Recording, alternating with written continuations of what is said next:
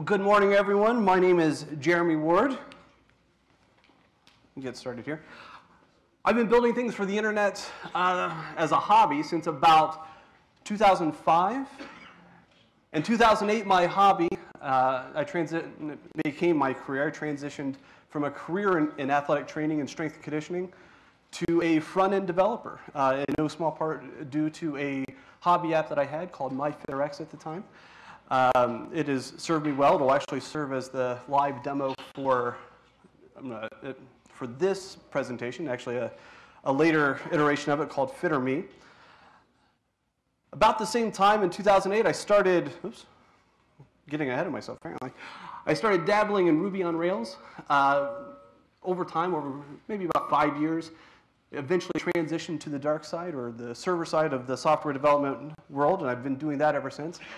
I'm currently a software engineer 3 on the FishMe team at Cofense.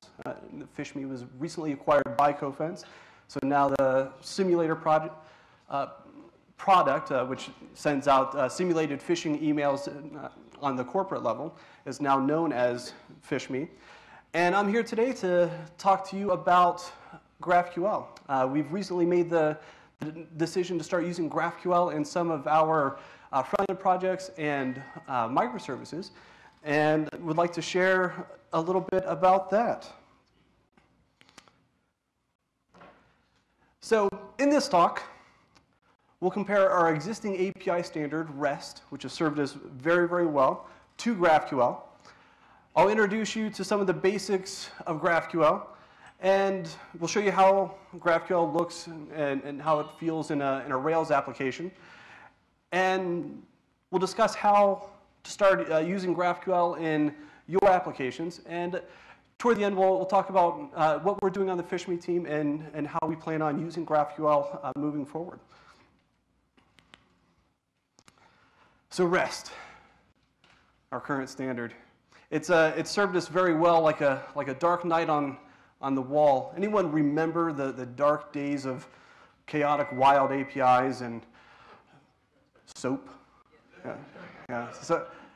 So for the better part of 2 decades, REST has done us very, very well. In essence, REST can be distilled into 4 virtues. So uniform interface, it's stateless, it has a clear separation between the client and the server, and it's cacheable. So as a uniform interface, what this basically means is that we always use HTTP verbs. Get, put, post, delete, you know them all well. We don't always use them correctly, but they're there. We always use URIs as our resources. And we always get an HTTP response and status, or HTTP response status, and a body back as a response. Stateless. Each request is self-descriptive, and it has enough context for the server to actually perform whatever it's supposed to do. Pretty self-explanatory. Client-server separation.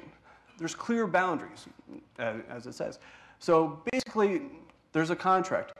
One entity has to serve the function, or has to be the entity that's doing the calling. The other, being the client, has to function as the entity making the requests. And it's cacheable. Unless noted otherwise, a client can cache any representation. This is possible thanks to the statelessness of the REST request. Every representation is very self-descriptive. But along with REST, and though it has served us very well, there's some pain points that we see more growing points than pain points. REST is rigid. As we've already talked about, there's 5 resources that we'll generally use, using the different HTTP verbs. So we're going to use get request for index, post request for create, another get request for show, patch update for updating and delete. This is great, but it kind of ties us to a structure, and there's a lot of boilerplate with this. Which brings us to why REST is rigid. Lots of boilerplate. While not exceedingly difficult, specifying all the URLs, all the routes, it becomes, then you have all the controllers, it becomes tedious and time-intensive, just monotonous boilerplate work. All the while, we're making the assumptions that the data the client interface actually needs, and they might not even use it. And you know what happens when we start making assumptions?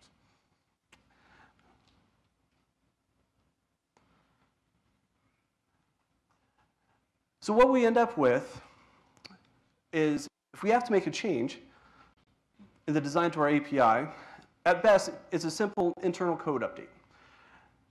If it's a public-facing API, which, how many people in here work on public-facing APIs? A good chunk of us. If we have to make a public-facing change, it's probably going to require a new version bump of our API. That gets expensive pretty fast.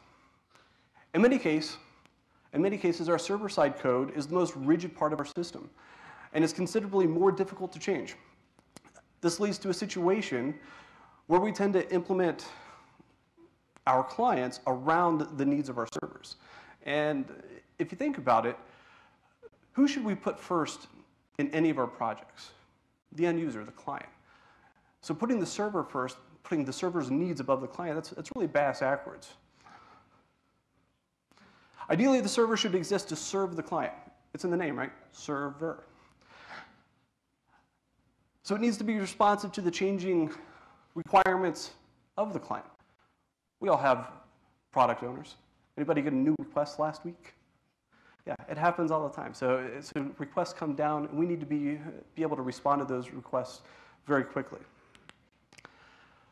REST is wasteful. Wasteful is probably a little bit of a harsh term, but sometimes it gives us too little, and we have to ask for more. That's underfetching. Sometimes it gives us too much, and we have to ask, well, it's overfetching, and we're left with a pile of data that we really didn't ask for and need, or we really don't need to use. Both are less than desirable, especially from a mobile device that may have limited network connection. So classic case of underfetching. We have two REST requests. This is a simple blog post. We have the posts, and we have the comments. For whatever reason, a request comes down, and we need to display all the posts and all the comments. Don't ask me why. That's just came down from the product owner. And so now we have to make another HTTP request to get a post's comments for however we're displaying that on the page. So we're making essentially n+1 HTTP requests on the client side. Not exactly the best case scenario.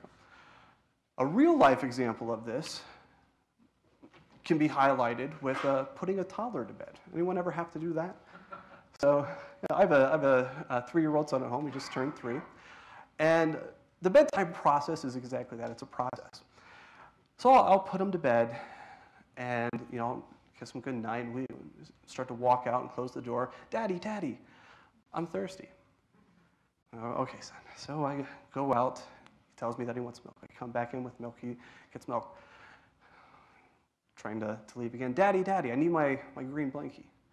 Go out, get my green blankie. You see where this is going? Daddy, Daddy, I need my teddy bear. And on it goes. So, lots of requests.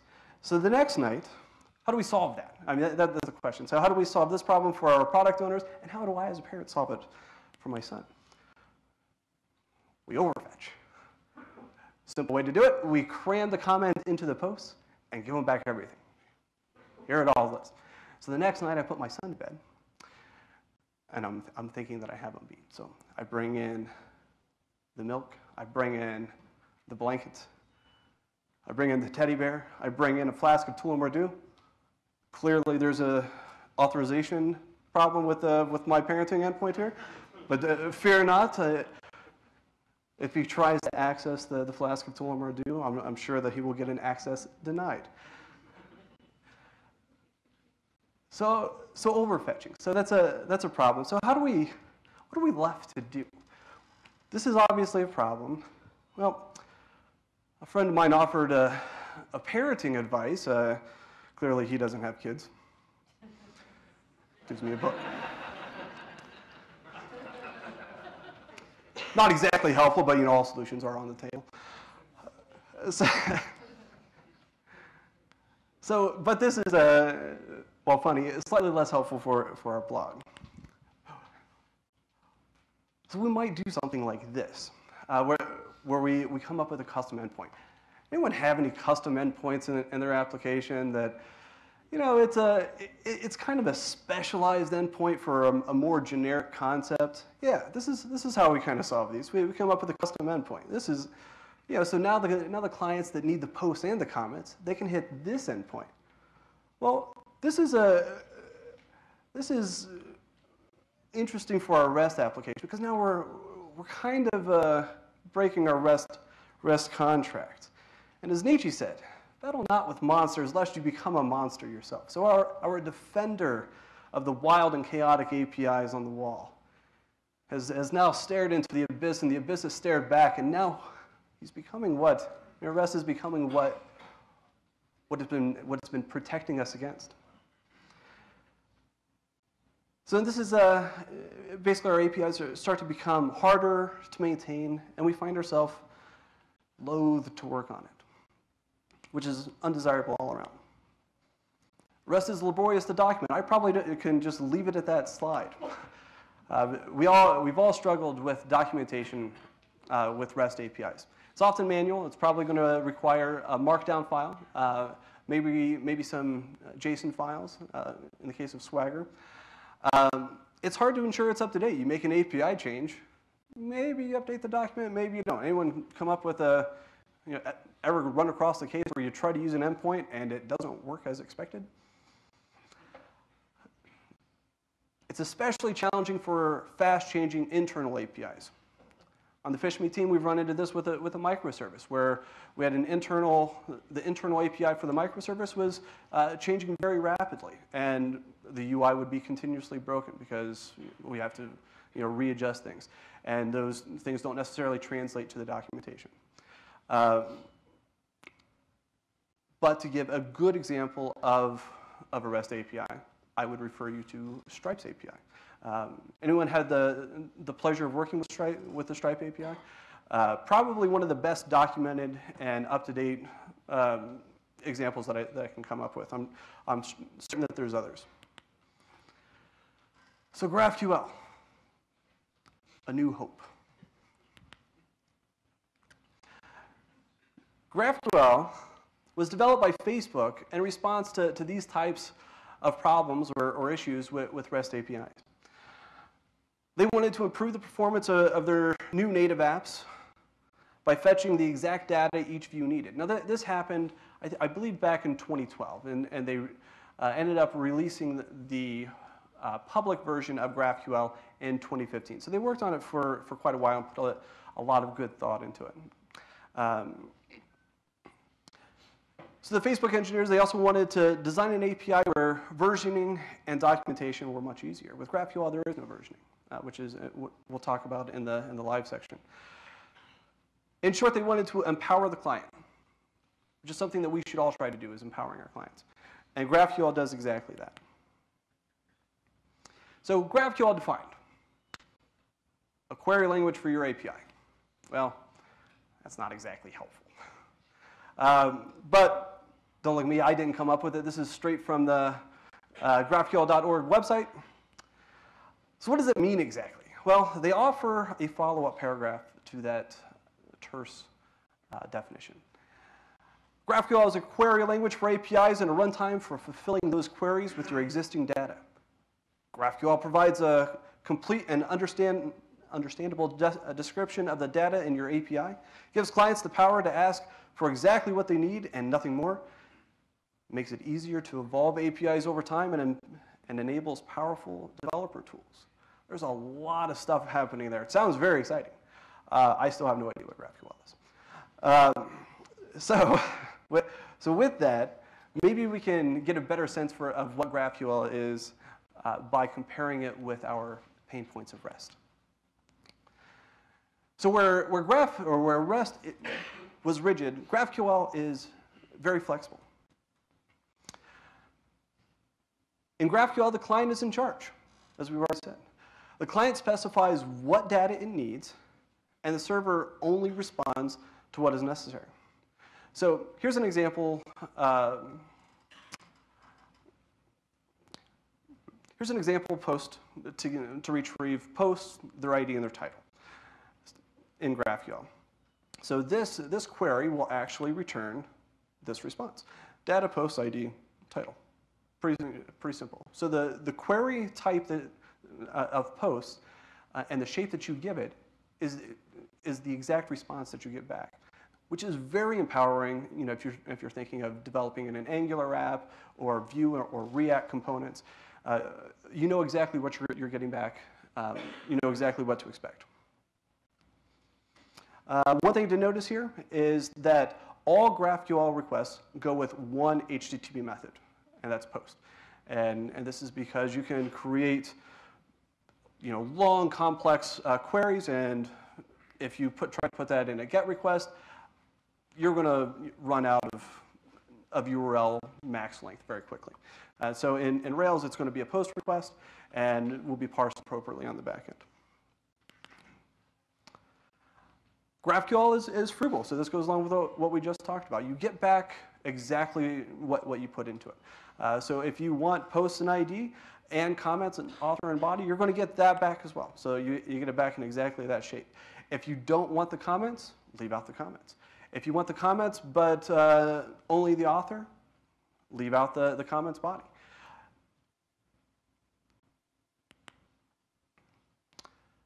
GraphQL is easy to document. Don't worry about the fuzziness of this slide. This is a screenshot of GraphQL. It is the query viewer, UI viewer for GraphQL, and we'll explore this here in just a second, but exceptionally easy to document. And basically, GraphQL provides machine-readable metadata that describes your API. That's a really fancy way of saying GraphQL is self-documenting and is browsable. And it makes discovering APIs nearly trivial. Front-end developers would have access to this, and everyone on the team has access to the same documentation. All right, so now is where the rubber hits the road, I guess. And because of it, I lose my speaker notes, we go old school and use note cards. All right.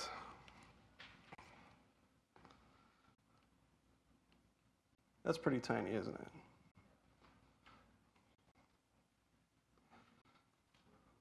All right. Let's try to bump up my resolution.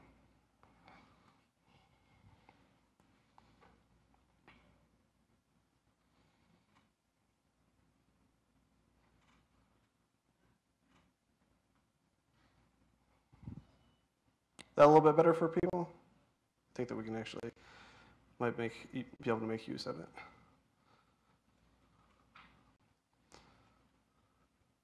Okay. So for GraphQL, let's see if we have access to everything that we need here. So in a Rails project, we start by adding the GraphQL gem.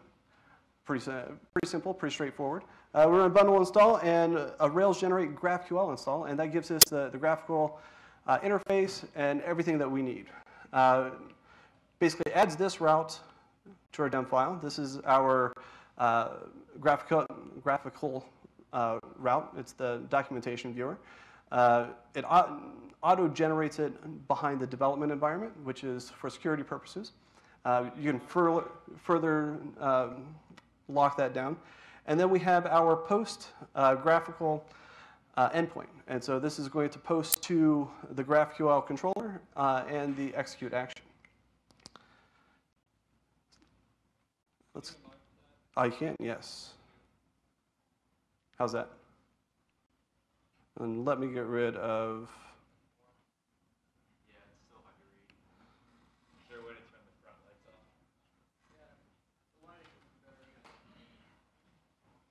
I can also lighten the screen or try to change the color scheme. Live demos, they say.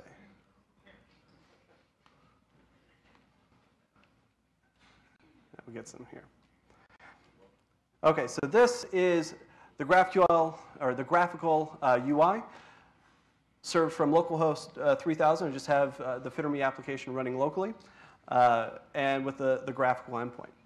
And so you can read here as a little blurb about what it is, but this is our documentation on our query type. So if we click this docs arrow over here, and then get back all the way here, we see that we have a GraphQL schema provides a root type for each kind of operation. So with us, anytime that we're looking at fetching data, it's going to be a query type. Anytime that we're looking at updating or creating, updating, or deleting data, it's going to be a mutation type. I didn't think that I'd have enough time to talk about mutation types, so I just wanted to touch on that, but there won't be any examples of mutations. I can click on query, and these are my initial query types. So when I say query type, let's go back to the code. So we end up with a FitterMe schema. So this is our schema file. This is our entry point into GraphQL. So we have our query and our mutation types. Inside, so this is in a directory called GraphQL, where we have directories for mutations and types. So we're only going to be talking about types right now. So keep in mind that that types just goes into the types directory, and then they're auto-loaded. So as we're talking about query types, so under the query type, this is our entry point into anything that we want to fetch from GraphQL. So if we want to see the circuits, so the circuit in FitterMe is a circuit training workout. We can easily do that. So and we can look at that through through the interface that we have circuits. So over here, I can get rid of all of this mess. Oops. Oh, of course, I closed Chrome.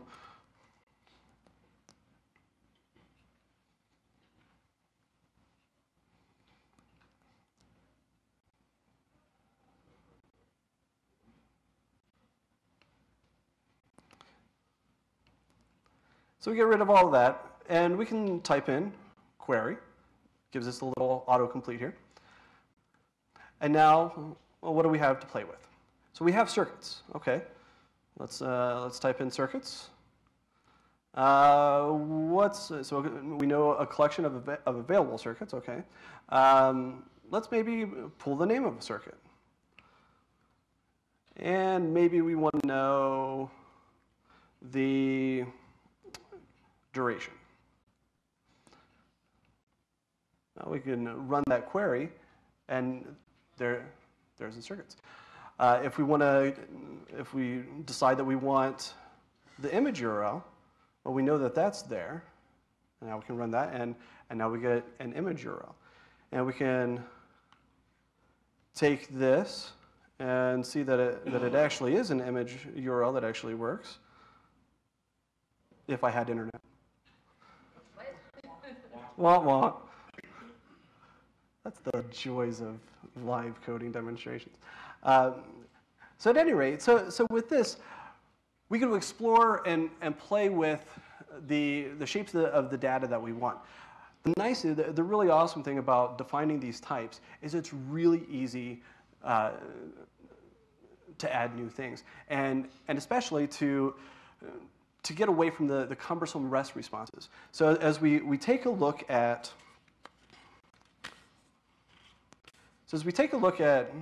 what an actual user looks like from the database, there's a lot going on there.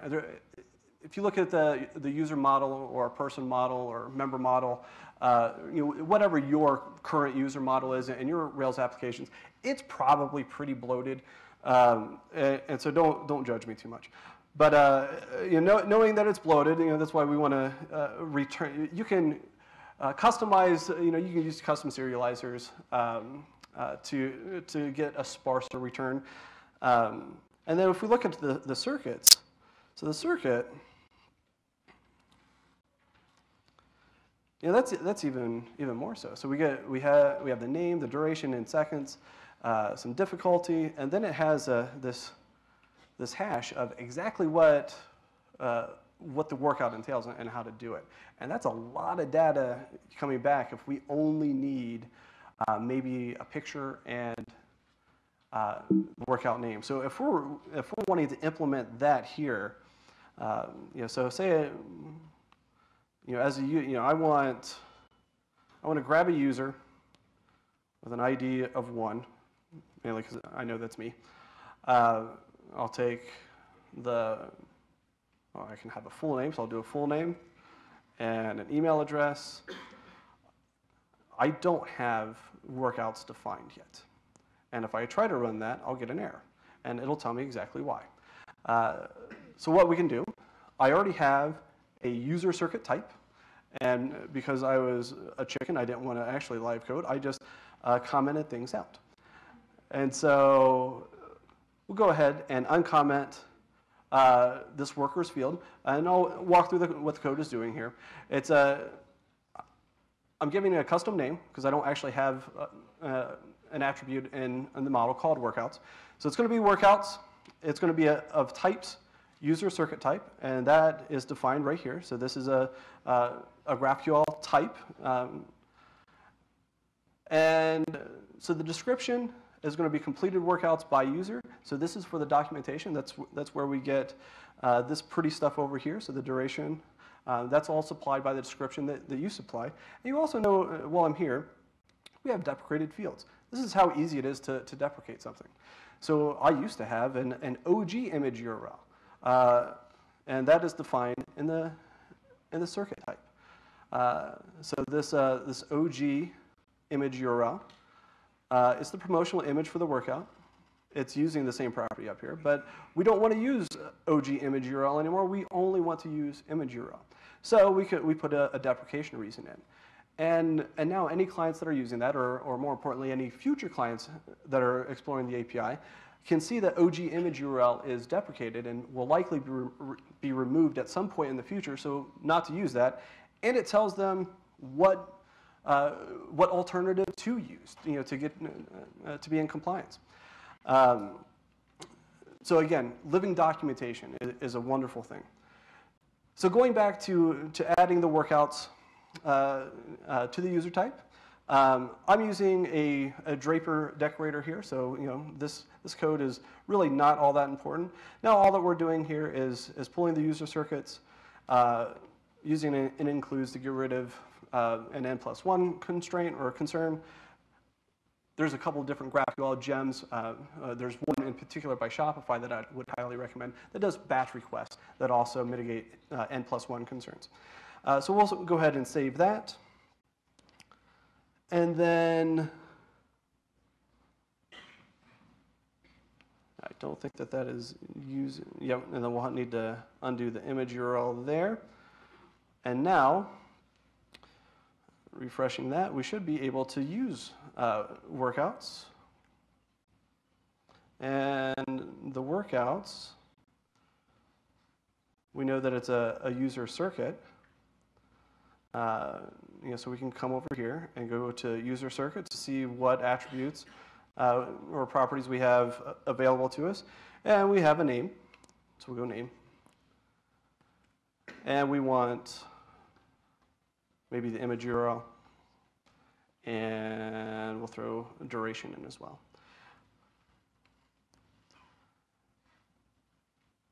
And it'll be that.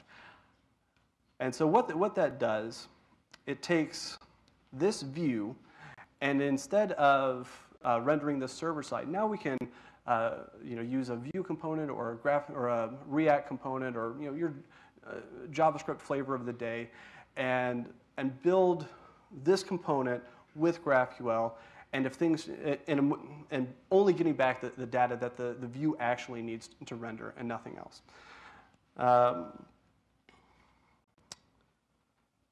And I believe that is everything that I wanted to show from a live demo standpoint. So now let's see if we can enter back into the slideshow here. Maybe. And it picks right back up. Nice. Okay. So, live coding complete. I think by now we can all agree that GraphQL is interesting, but we may not know, or maybe interesting is interesting. It's at least intriguing. But before we dive in head first, let's take a step back and spitball some questions. Where do we start? Do we have to rewrite everything? What about production? Do we need a graph database? Because it's in the name. And too long didn't read. The answer to most of those questions is, we'll talk about where we can start. The other questions, the answer is no. And so let's ask a fundamental question. Is GraphQL really all that different than what we're already doing? It's usually presented in a way that it's a totally different way of thinking. You have to think in graphs and reimagine your application. And it's using some of these buzzwordy things that I think actually are more harmful to GraphQL than anything else. In practice, GraphQL is just the standardization of things that we're already doing. It's similar to REST. It's another specification. It can be used alongside REST. It could be used as a thin layer on top of REST. So you don't need to rewrite any of your existing REST APIs. You can integrate GraphQL into your Rails application and use it as a thin layer on top of your existing internal APIs or third-party APIs. So GraphQL adoption and integration. So we've already explored, how GraphQL can quickly be integrated into a legacy Rails application. But let's set that implementation, the technical implementation aside for a second, and let's talk about the soft, the people organization hurdles that you'd have to overcome. So where do we start? How do we get buy-in from our teams, from our organization, from our managers? Well, what we're doing at FishMe is we're starting with one component. For us, it's a bigger component, but you start with one component. You implement GraphQL into your Rails application. You use it to talk to your existing REST APIs so that you're not rewriting a whole bunch of code. And you take that one component and you deliver it all the way to production. There's no need for a graph database. The query, you're already running queries. If your queries are already inefficient, you've already got another problem. So GraphQL isn't going to necessarily highlight or create more problems on top of bad queries.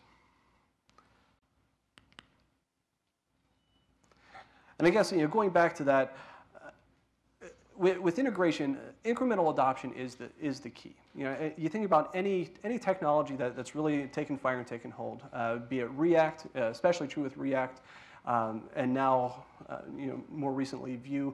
But if you can't incrementally adopt it, just drop it in, create something without a lot of overhead, it's probably not going to take off. So GraphQL can be adopted in the same way in your applications.